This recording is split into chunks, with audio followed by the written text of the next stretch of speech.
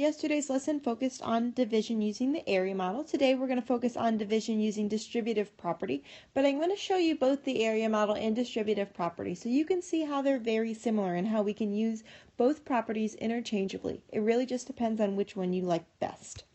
So here we have a problem, 42 divided by 2. Yesterday what we did to solve this problem was we drew our rectangle, we placed our 2 on one side, and we had our total of 42.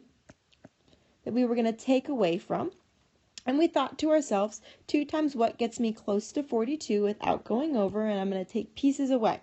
So maybe you thought about 2 times 10, which gives you 20, and you would take 20 away from your total and be left with 22. Maybe you do another 2 times 10 to get another 20. Take that 20 away, you'd be left with 2, and then 2 times 1 would give you 2. Take that 2 away, and you'd be left with 0. In order to get your quotient, you would add all of those pieces together. 10 plus 1 plus 10 would give you 21 as your quotient, or as the answer to your division problem. What we're going to do with the distributive property is very, very similar, except instead of drawing it in the area model, we're going to draw it like we did distributive property for multiplication. Now, the difference between distributive property for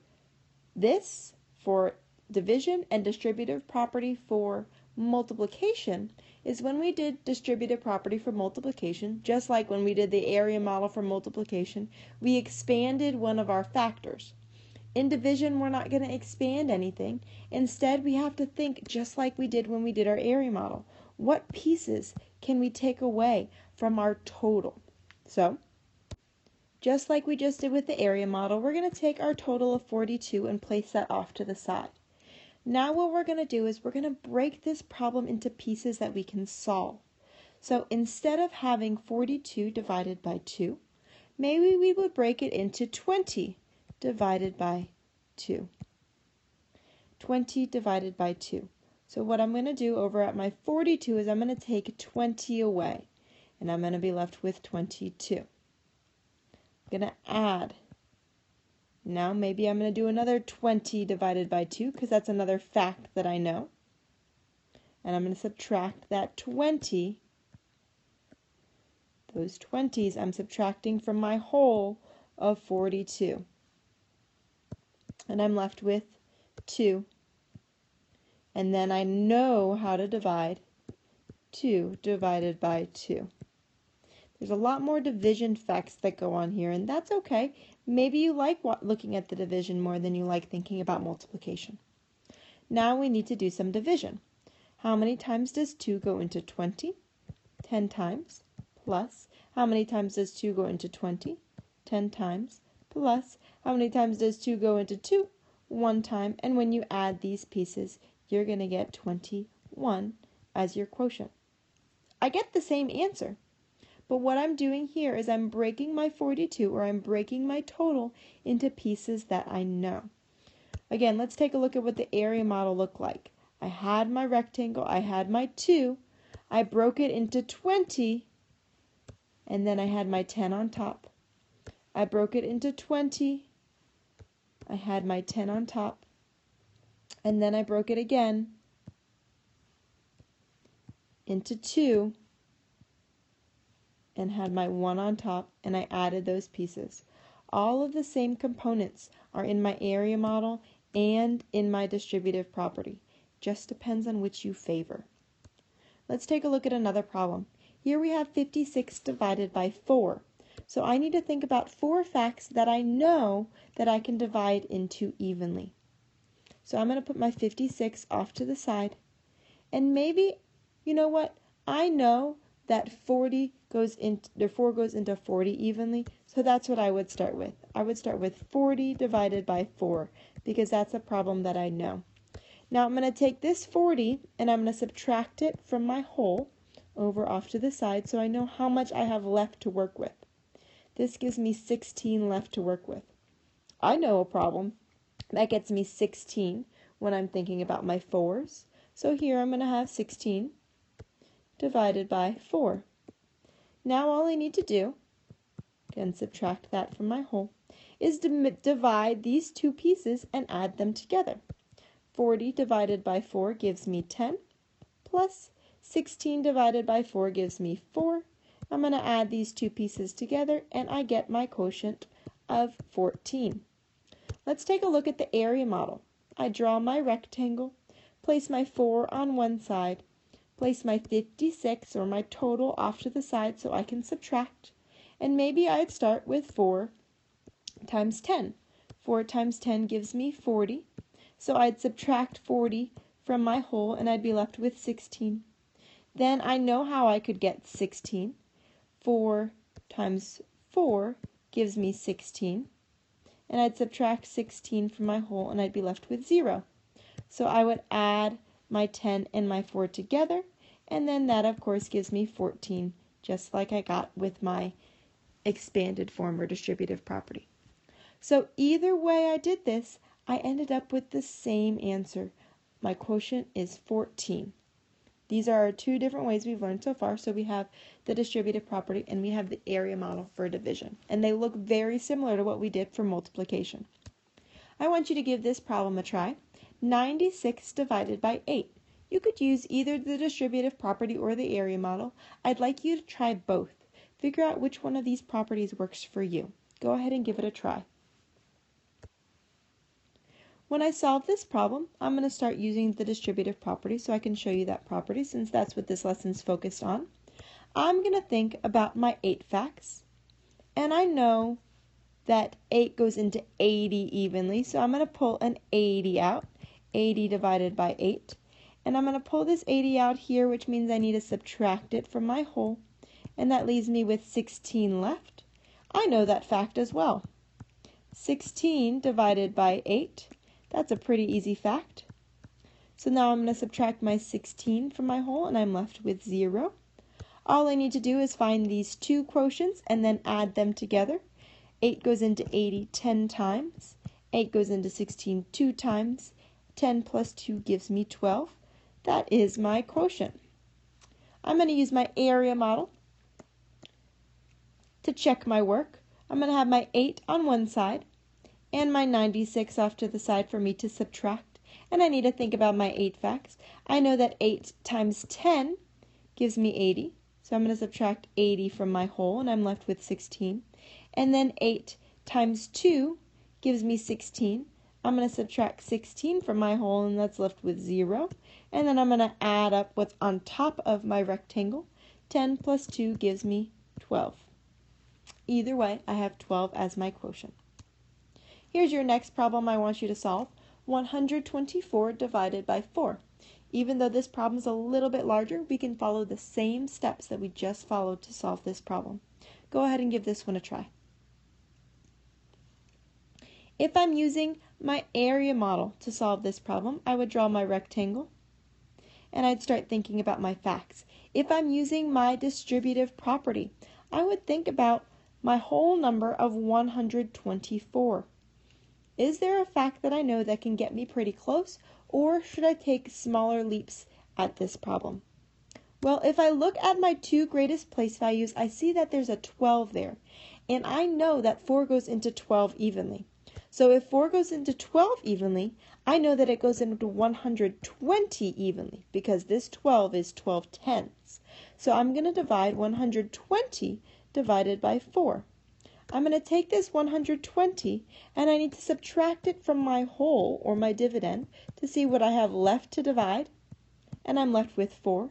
That's also a division fact that I know. 4 divided by 4.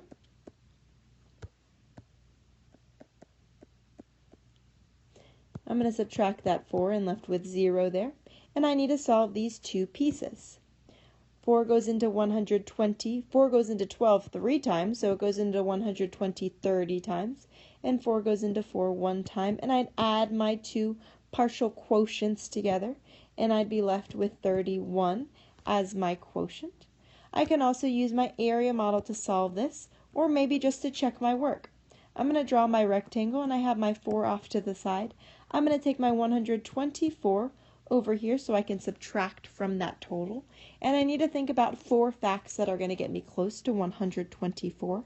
Maybe I didn't think about 4 times 30. Maybe I started with 4 times 10. That gives me 40. I'm going to subtract 40 from my total, and I'm left with 84. Oh, I see my 80 there. I know that 4 times 20 gives me 80. So now I'm going to subtract my 80, and I'm left with 4. And 4 times 1 gives me 4. All I need to do to get my quotient is add up my partial quotients on top. 10 plus 20 plus 1 gives me 31 as my quotient. That's the same thing that I got using my distributive property, so my quotient is 31.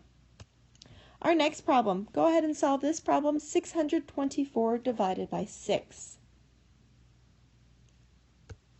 If I'm using my distributive property, I see my 6 in my hundreds place, and I have a 6 as my divisor. How perfect is that? So I can have my total off to the side, 624, and then I know that 6 goes into 600, so that's the first problem I'm going to pull out. 600 divided by 6. When I pull that 600 out, I need to subtract it from my whole off to the side, and I'm left with 24 left. Oh, and that's another fact that I know. I know that 24 divided by 6 gives me an even number, and that gives me a whole number rather. And then I subtract my 24 over here from my total, and I'm left with 0, so I don't have any more division facts that I need to work out. I'm going to solve for these two partial quotients and then add them together. 6 goes into 600 100 times. And then I'm going to add my other piece. 6 goes into 24 4 times. 100 plus 4 gives me 104 as my quotient. I'm going to check my work using my area model. So I'm going to draw my rectangle and place my whole off to the side of 624. I'm going to place my 6 on one side. I need to get all the way to 624. So I'm going to multiply 6 times 100 because I know that's going to give me 600, which is pretty close to 624. I'm going to subtract 600 here, get 24, and then I know that 6 times 4 gives me 24. Subtract my 24, and I'm left with 0. And I'm going to add these pieces up, and when I do that, my partial quotients add to 104 as my quotient. Alrighty, let's take a look at some word problems. Joshua collected 530 pieces of trash in 5 hours to help clean up the beach. How many pieces of trash did he collect in 1 hour? Set up your problem and then solve using either the distributive property or the area model. If I'm setting this problem up, I'd have 530 divided by 5. I'm going to go ahead and start using my distributive property. I'm going to take my 530 and place it off to the side. That's my total that I need to break into my pieces. Now I'm going to start breaking it down. I see my 5 as my divisor and my 5 in my hundreds place. I know that 5 goes into 500 evenly, so that's a problem I'm going to pull out. I'm going to pull 500 divided by 5. Now I need to take my 500 and subtract it from my whole. That leaves me with 30. Well, that's also a problem that I know. I know that 30 divided by 5 is going to give me a nice fact to work out. So I'm going to take this 30 and subtract it from what I have left, and I'm going to have 0 left. Now I'm going to find my partial quotients. So 500 divided by 5 gives me 100, plus 30 divided by 5 gives me 6. I'm going to add my partial quotients up, and I'm left with 106. I'm going to check my work using the area model. So I draw a rectangle. I'm going to take my 530 and place it off to the side so I can subtract from my whole.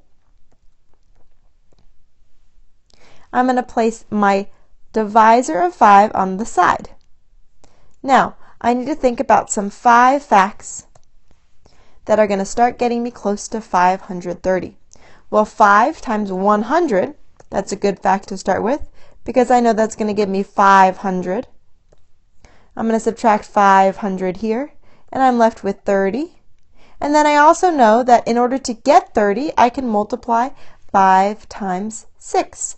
That gives me 30. I subtract 30, and I'm left with 0. And now I'm going to add my two partial quotients together, and I have 106 as my answer, the same as I got for my distributive property. So my question asks me how many pieces of trash did he collect in 1 hour?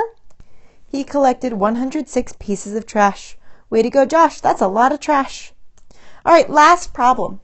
At a concert, 279 seats are separated into 9 equal rows. How many seats are in each row?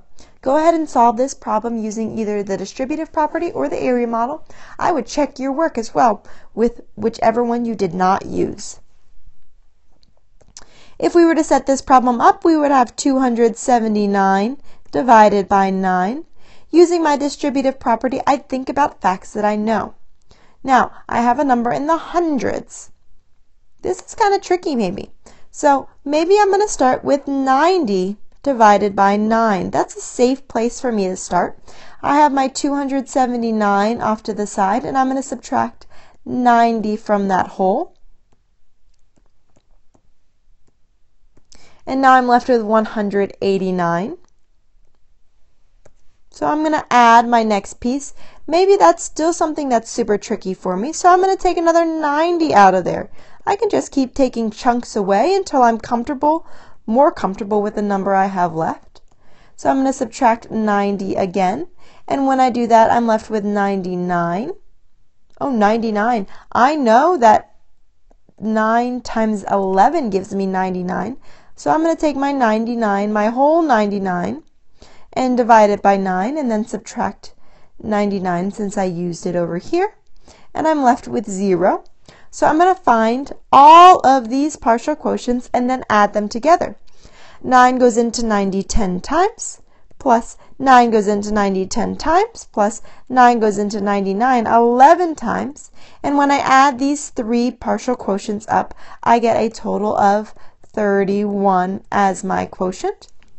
I can check my work using the area model by starting off with a rectangle. I'm going to put that work off to the side so that I can put my total back up here and subtract my parts. All right, and I have my 9 on this side.